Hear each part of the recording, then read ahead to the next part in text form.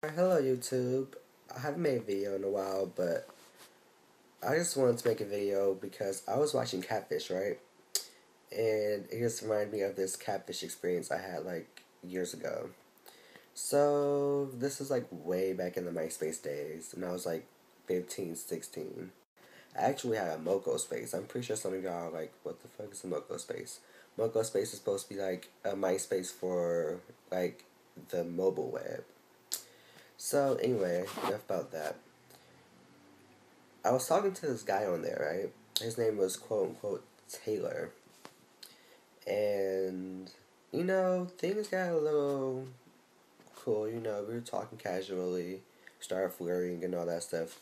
Mind you, I was in the closet at the time, so of course I wasn't trying to, you know, be all open about it. I was trying to be discreet. So I was talking to people from, way New York, Texas, Atlanta, stuff like that. I was talking to nobody who was in the same city as me. Which probably is why I went through some of the experiences I did. Yeah. Anyway, that's a whole nother story though. But back to so me and him were talking for a minute, and he decided to call me on the phone and whatnot.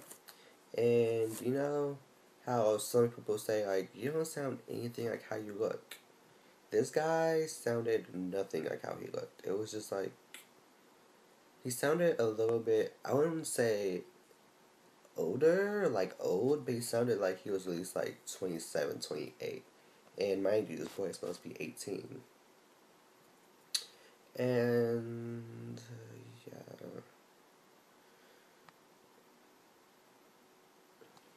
So, that kind of rung up a red flag for me.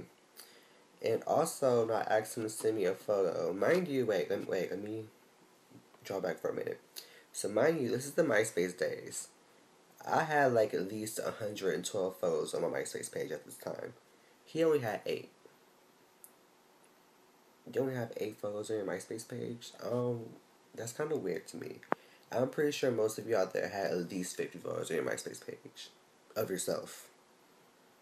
He only had 8 pictures, and it was just of him, and they were all kind of just random. They didn't seem like they were all taken around the same time. It was just really weird. I didn't really notice at first until I really started thinking about it, and I'm like, wow, I still only have 8 photos.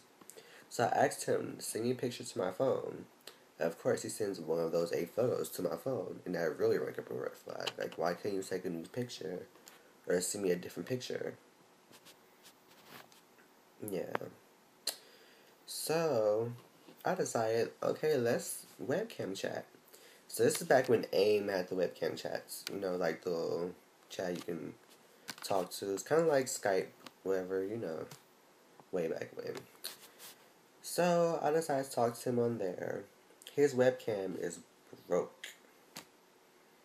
Mind you, he can see me very well, but I can't see him. I can only hear him. Another red flag.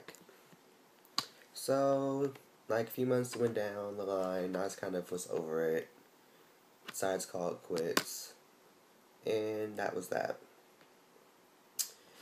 Mind you, I was 15, 16 when that happened. So, a year or so later, I was 17. I was in San Francisco, in this mall, and I see Taylor. Walk up to him hey, what's up? How are you? This boy was who the fuck are you? And I'm just you're a Taylor, right? And he's no, my name is Jason. And I'm ew, my bad. That was so embarrassing because at least 5 or 6 people stopped and looked and was what's going on over here? He just walked to the boy and called him Taylor. And then his friends with him too, and she was just the fuck? And I was oh my gosh, let me just cover my head and walk away. That was so embarrassing. I never actually told anybody about that whole little experience because I was so embarrassed. So, yeah. It was clear that the guy I was talking to was clearly a fake. And I was just kind of, I don't know, embarrassed about the whole situation, but at the same time, it was I was a teenager. That happens. after that whole experience, I just kind of came out the closet. Not because of that experience, but, you know, after I came out the closet, it was like, there's no point in going through all the trouble of trying to date somebody online, you know? Now that everybody knows I'm gay, I can just be out about it. But, yeah.